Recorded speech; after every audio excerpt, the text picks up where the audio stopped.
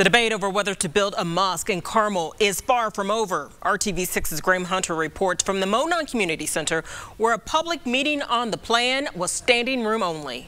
Hundreds of people were turned away tonight because the meeting hall reached capacity. Inside, dozens of people spoke out against the special use amendment. Now we're talking over 100 parking spots on 5 acres.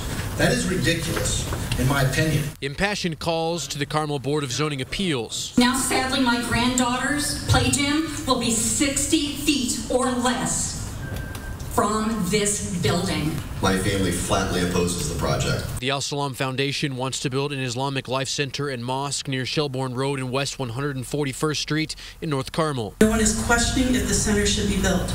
We are questioning, just because a piece of land is for sale, is it the right place to put a 28,000 square foot building? Neighbors of the proposed site voiced concerns about noise, traffic, and light pollution. I think the meeting went fine. I think we were somewhat expecting that this outcome. Ashar Madni is the vice president of the Al Salam Foundation. He says there was confusion at tonight's meeting when board members changed the public comment section to allow more speakers.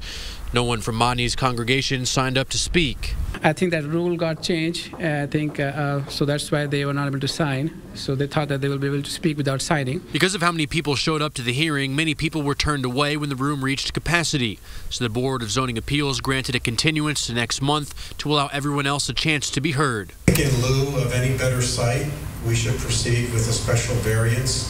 The Al Salam Foundation has done tremendous due diligence. One primary concern of the early plans for the mosque come from an early proposal that show a dome standing 70 feet tall. So it was reduced to within that 35 feet limit. The Al Salam Foundation's purchase of the proposed site is contingent upon the granting of the special use amendment.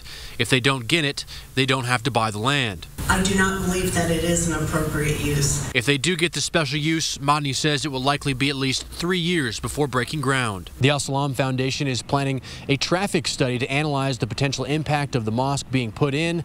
That will be presented at the next hearing for this issue next month. Reporting from Carmel, Graham Hunter, RTV6.